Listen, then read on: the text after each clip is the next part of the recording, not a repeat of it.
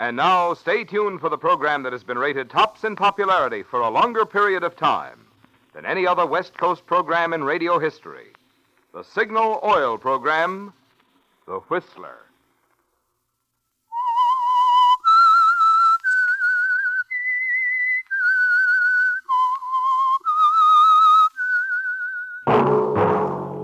Signal, the famous Go Farther gasoline, invite you to sit back and enjoy another strange story by The Whistler.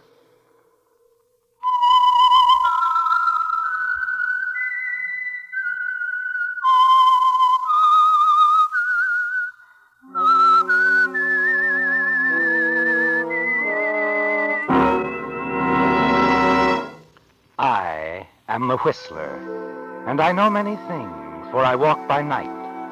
I know many strange tales hidden in the hearts of men and women who have stepped into the shadows. Yes, I know the nameless terrors of which they dare not speak.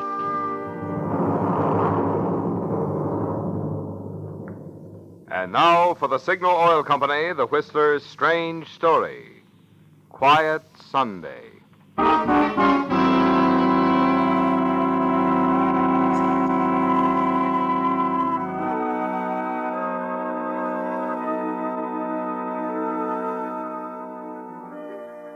This was going to be a quiet Sunday for Henry Parker. Peaceful, calm, restful, away from the work and tedium of the office.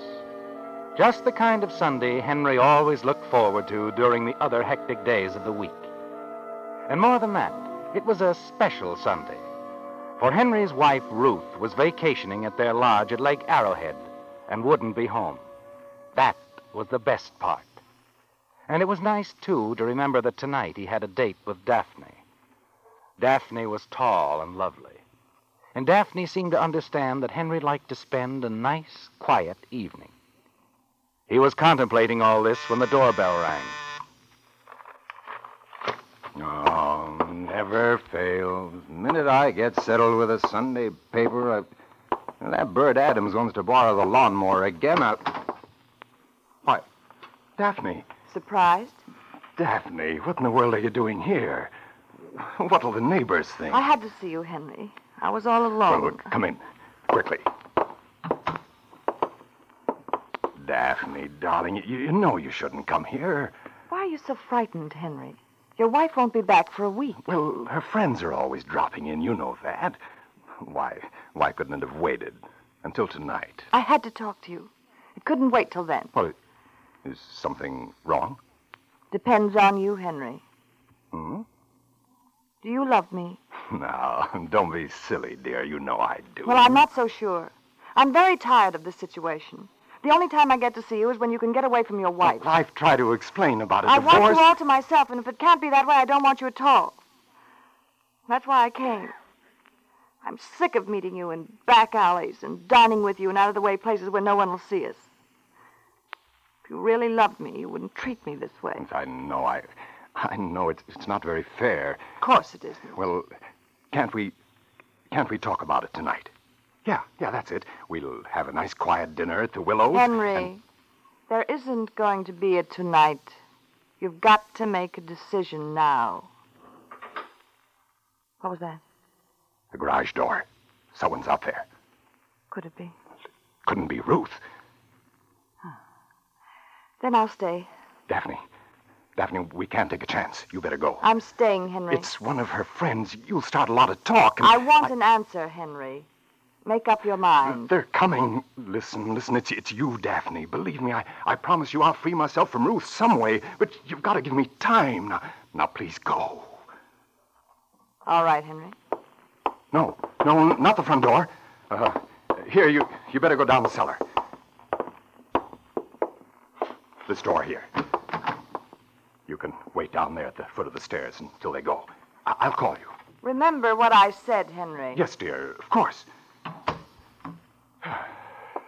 Henry, where are you? Ruth. Henry, Oh, there you are, Henry. Ruth! What are you doing here?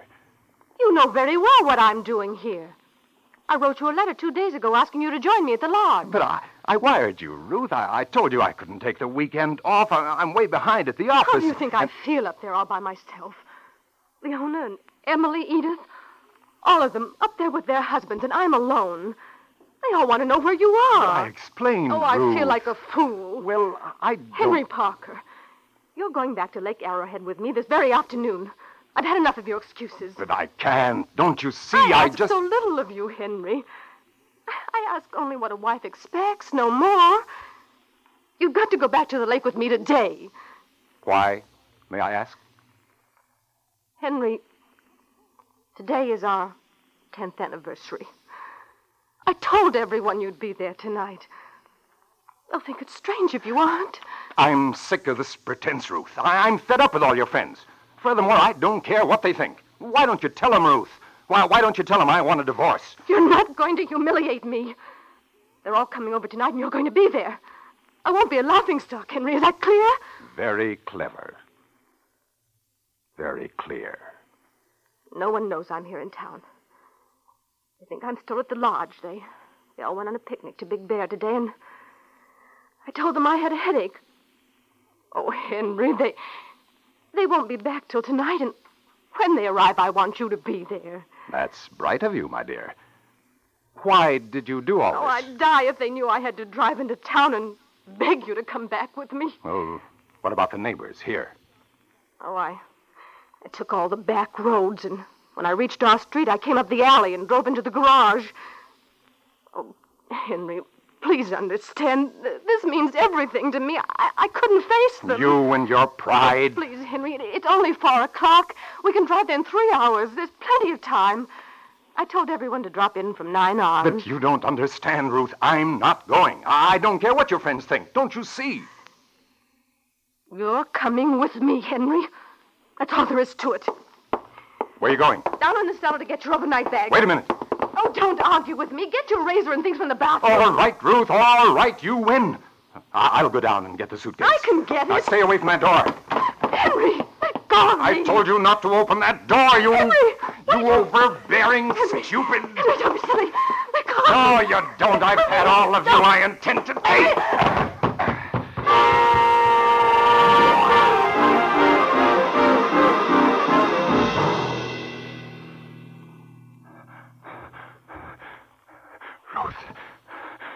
Ruth. Daphne, you better get some water. Here, let me... What? What's the matter, Daphne? Daphne, why... What's the matter? Don't you see we'd better... Don't you think... Just let her stay there, dear.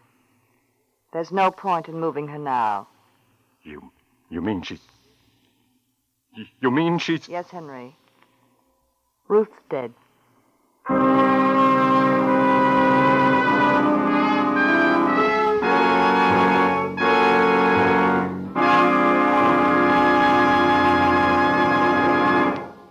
Now, here's the exciting news so many of you have been waiting for. Prize winners in Signal's big $10,000 contest, which ended June 15th. Grand prize, the Buick Super Riviera, goes to Mrs. H.C. Ford, 10950 Ocean Park Avenue, Los Angeles, and will be delivered from the showroom of Wesson Buick Company on Western Avenue, Los Angeles.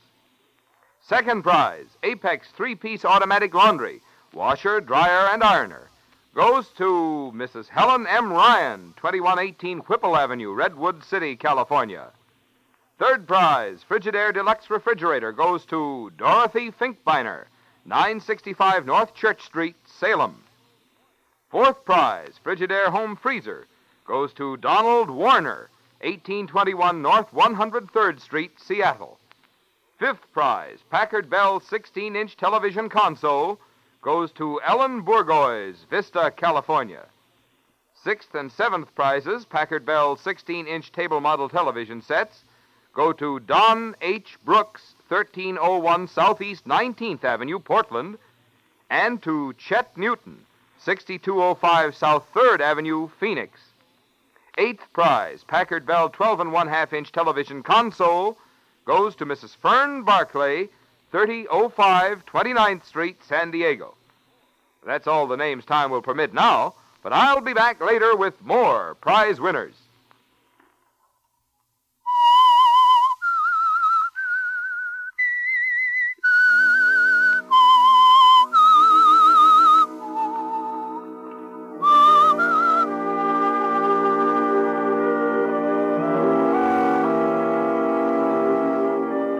So Ruth is lying dead at the foot of the cellar stairs.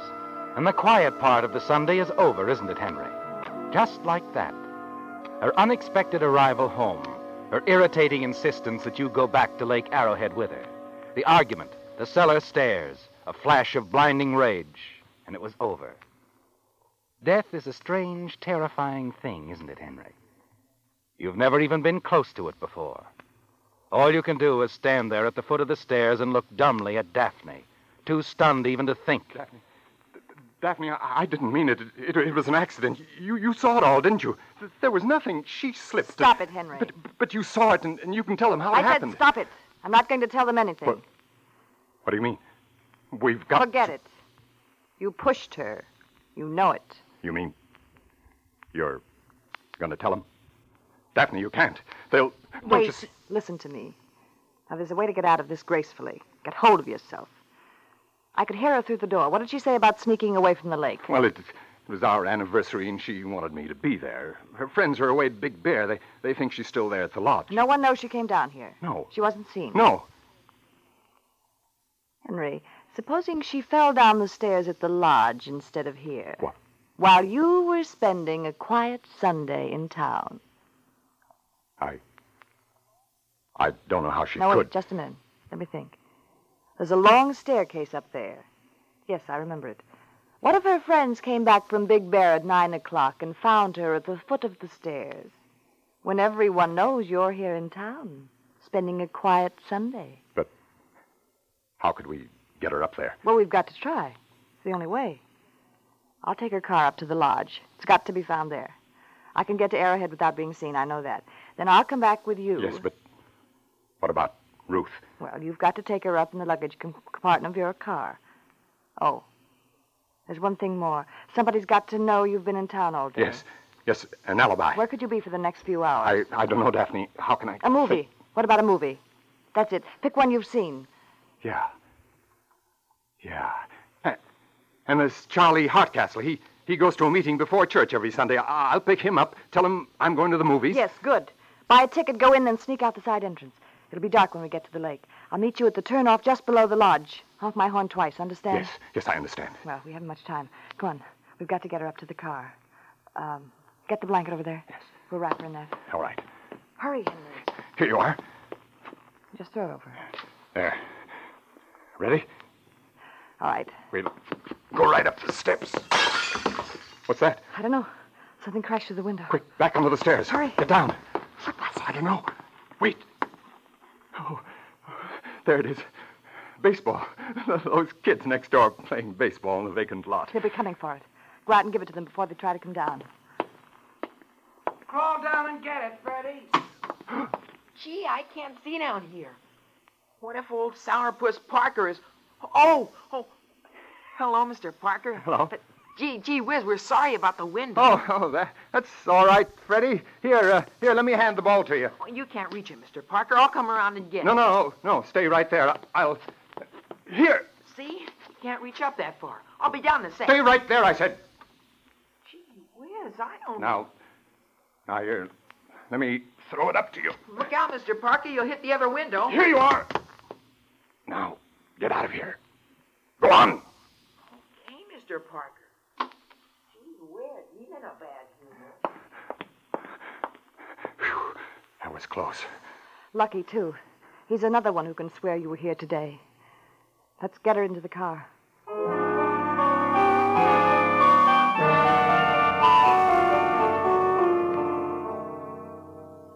Just a quiet Sunday afternoon, Henry. Nothing to mar its peaceful stillness, except the small matter of getting the body of your wife Ruth up to Lake Arrowhead, leaving it at the foot of the stairs at your lodge, parking your car where she always leaves it, and returning with Daphne to Los Angeles, all without being seen. And oh, yes, there's the matter, too, of Mr. Charles Hardcastle and the... Get hold of yourself. Now, wait a minute. Maybe Hartcastle's left already. He's shaking like a leaf. Hello? Charlie? This is Henry Parker, Charlie. Oh, fine. Well, I was going to a show tonight, and I wondered if you'd like to join me. Oh, you're going to church? Oh, yes. Yes, of course, I forgot. Well, I'll drop you off, huh? It's right near the theater. Good. Yeah, pick you up in a few minutes, huh? Oh, forget it, Charlie. Glad to do it. Goodbye. All set. Charlie will swear to the high heavens I stayed in town. What time is it? 5 o'clock. All right. You've only got an hour to spare. It'll take 3 hours to drive up there. Remember, I'll be waiting for you at the turnoff. All right, Daphne. At the turnoff.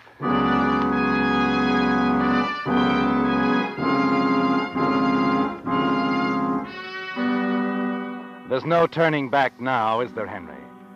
The body is right behind you now in the luggage compartment of the car as you drive slowly down the street to pick up Charlie Hardcastle. You're beginning to settle down a little, aren't you? The terrible shock that gripped you at first is beginning to wear off, and you're thinking more clearly. Some of Daphne's quick, cool courage was there for you to borrow when you needed it most. When the panic made your knees weak, running blindly away to hide somewhere. At 5:10, you stop by for Charlie and nonchalantly begin to build your alibi as the two of you drive toward the church. Oh, don't be silly, Charlie. No trouble at all driving around this way. Well, nothing else to do, you know. Just taking in a show. Well, you kind of surprised me, Henry, calling up that way. Oh? Yeah, I've been at Coon's age since we've been out together. By the way, where's Ruth? Oh, she's up at the lake for a little rest. How I envy you that lodge.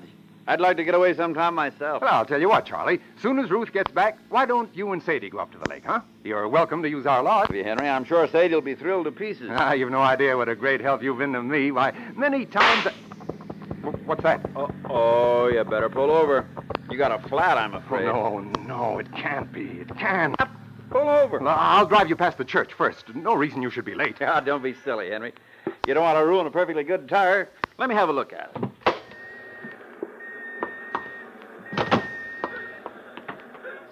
Yeah, casing's okay.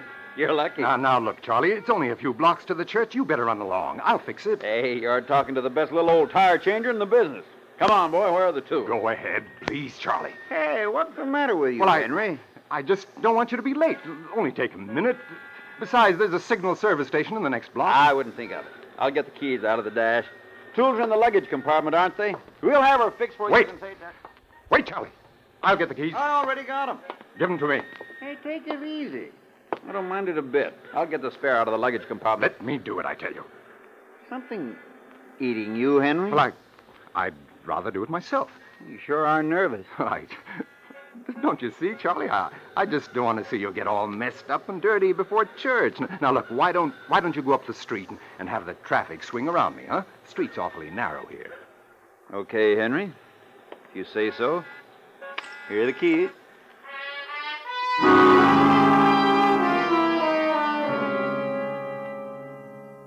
It's worse than ever now, Henry. Worse even than the moment when you looked down at Ruth, lying still at the foot of the cellar stairs. One more second and Charlie would have opened the luggage compartment, looked curiously at the blanket-wrapped, shapeless bundle for a moment. It would have been all over. But you can't waste time thinking about that now. Your hands won't work. You fumble clumsily with the jack, with the lug nuts on the wheel.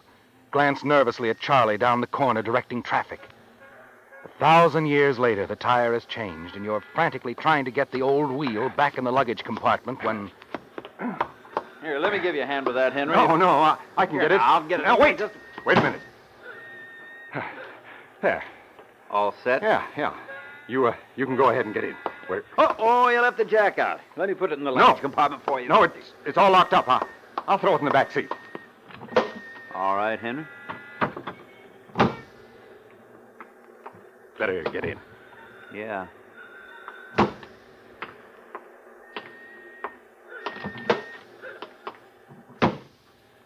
I got the keys right here.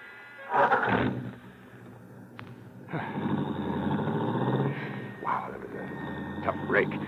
Yeah. I'm sorry I got so jumpy. You know, a flat tire always throws me a little. Well, I don't think I was much of a help standing way out there. Sure got your clothes mussed up. Yeah. You see, never would have done to have you show up at church this way. Gosh, it's too bad you can't go to the show with me. Hey, you know, Henry, I was thinking maybe I won't go to church after all. I wouldn't mind seeing a movie tonight. Oh, I don't want to talk you out of going to church. Now, don't get me wrong. Okay, it was just a thought. Yeah, I'll let you off right at the door. What's playing at this show tonight? Oh, some second-rate picture. I'll give you a report on it, and you can take it in tomorrow night if it's any good. I hate to think I keep you out of church. All right, Henry. Don't worry. I'm going to church.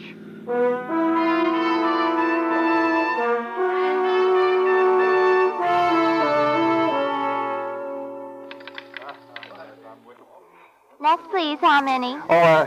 Could you tell me if the main feature is on, please? It starts in about 6 minutes. Good. I always hate to come in during the middle of a picture. How many, please? Oh, just one. 55, please. Oh, I'm sorry. I don't have any change. Can you break a 20? I've done it before. Let me try. I'm awfully sorry. Here you are.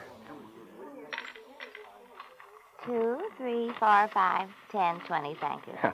Awfully hot tonight, isn't it? You can say that again. Next, please. Too warm to suit me. Earthquake weather, that's what I call it. Hey, man, if you don't Huh? mind. Oh, of course. Good night, miss. Get that guy. What a character. I'll sing him in my sleep.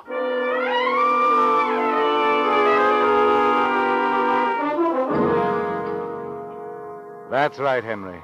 They'll remember you now. A minute later, you're lost in the comfortable blackness of the theater at an aisle seat near the side exit. You sit there long enough to make certain it's one you've seen, and then you slip out and hurry back to your car. It's 6 o'clock now, Henry. Just 3 hours left to make it. Sunday night.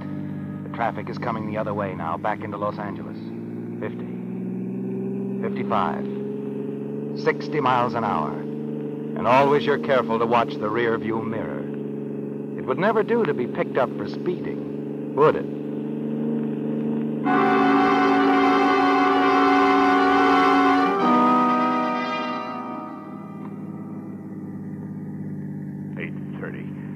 Made wonderful time. There's the turnoff ahead.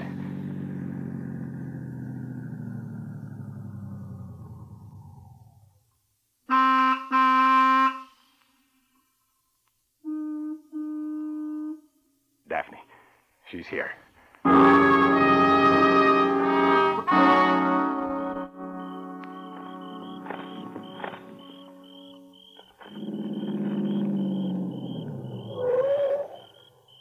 Darling, is everything all right? Yeah, I think so. Did anyone see you? No, I was awfully careful. You better go ahead. I'll follow you. Have you been up to the lodge? No. Hurry, go on ahead. We haven't time to talk.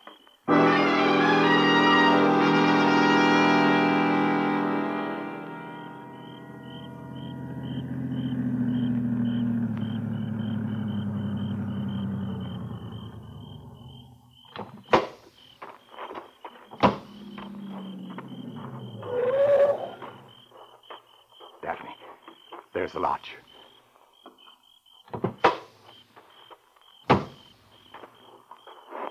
Where does she usually leave the car? Over there, the side. Better put it over there now. No. We'll take her in first. You got the keys? Yeah, right here. All right. Hurry up. Open the luggage compartment. Yeah. The lodge is pitch dark, darling. We made it in time.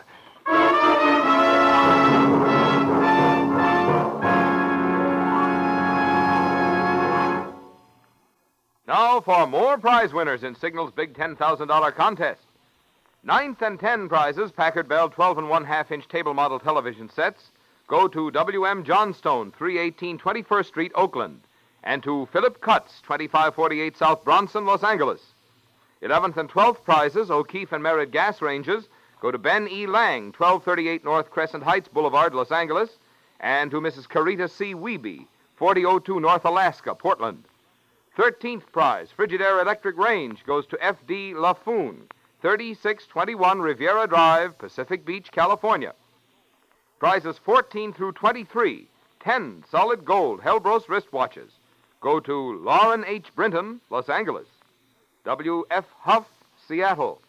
Leo J. Kurzik, Long Beach. Ada P. Kilmer, Whittier.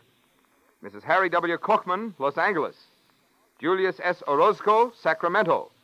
Mrs. Marisa Osborne, Dunlap, California. Clarence W. Todd, Portland. Mrs. Sarah L. Trogan, Portland.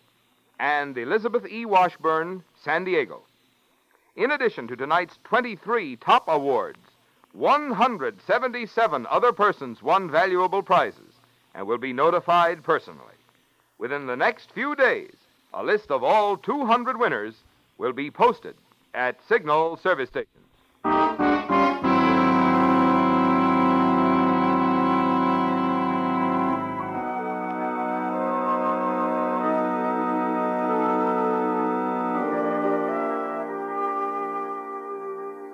So you made it, Henry.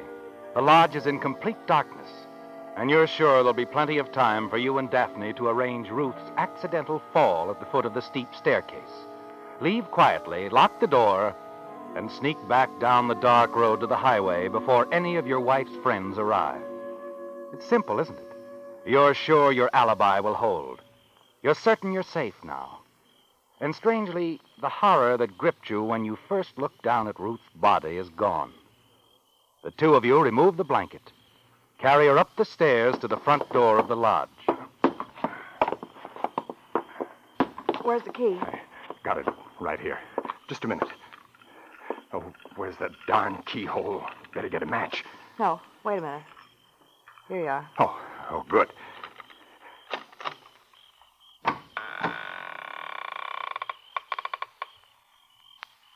I'll go first. Easy now. We're not so fast. Follow me. I know my way in the dark. Where are the stairs? Over this way. Henry. Who turned on the lights? Surprise, Henry! Surprise!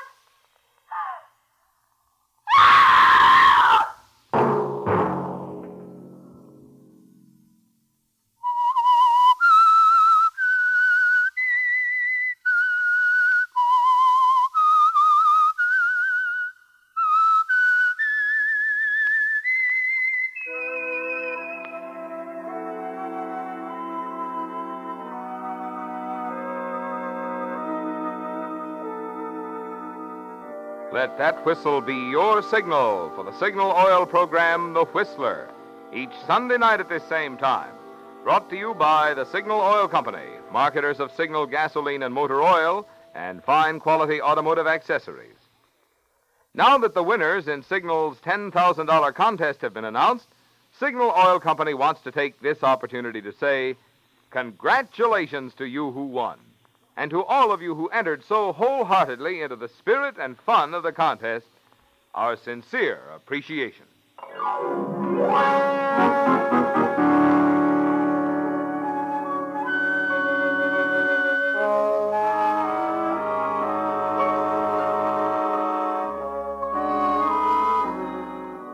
Featured in tonight's story were Bill Foreman, Don Randolph, Mary Jane Croft, and Margaret Brayton.